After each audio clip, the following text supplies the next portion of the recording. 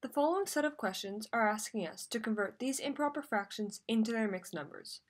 We know that all of these are improper fractions because the numerator in each question is smaller than the denominator. So for our first example of 24 divided by 5, to convert it into our mixed number, first we have to see how many times the denominator goes into the numerator evenly. 5 goes into 24 4 times evenly, so that means 4 is going to be our coefficient of our mixed number. Now we're always going to have a fraction beside our mixed number, and we know that the denominator of a fraction is always going to be the same as the denominator in the original question. So therefore, this denominator is going to be 5. Now to figure out the numerator, we have to find the difference in 24 minus 5 times 4.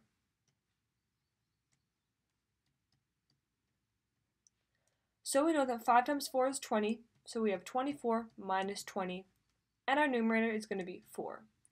So our final answer is 4 times 4 over 5. Now you can check your answer to see if you're right by converting it back into its improper fraction. So you can take 5 times 4, which is 20, and add 4 to get 24, and your final answer is going to be 24 over 5, which is the same as our original question. So we know that this answer is right. Now moving on to our next question, again we want to take our first step of seeing how many times our denominator fits in our numerator. So 12 goes evenly into 18 once, so that means 1 is going to be our coefficient of our mixed number. And next we're going to have our fraction beside our coefficient, and the fraction is always the same denominator as the original question. So we put a 12 down below.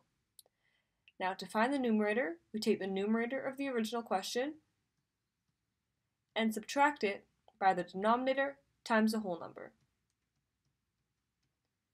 We know that 12 times 1 is just 12, so we get 18 minus 12 to get our final answer of 6. So that means our fraction is going to be 6 over 12. But 6 over 12 can convert down into a smaller number to 1/2, so we get 1 times 1 over 2 as our final answer. Now moving on to this bottom question, we have to see how many times does 4 go into 26 evenly. We know that 4 goes into 26 6 times, so 6 is going to be our coefficient of our mixed number. Next, we're going to need a fraction beside our mixed number, and the fraction always has the same denominator as the original, so the denominator is going to be 4. Now to find the numerator, we take our numerator of our original function and subtract it by 4 times 6. We know that 4 times 6 is 24, so we have 26 minus 24. And then we get a final answer of 2. So we have 6 times 2 over 4, but 2 over 4 can reduce down to 1/2. So we have 6 times 1 over 2.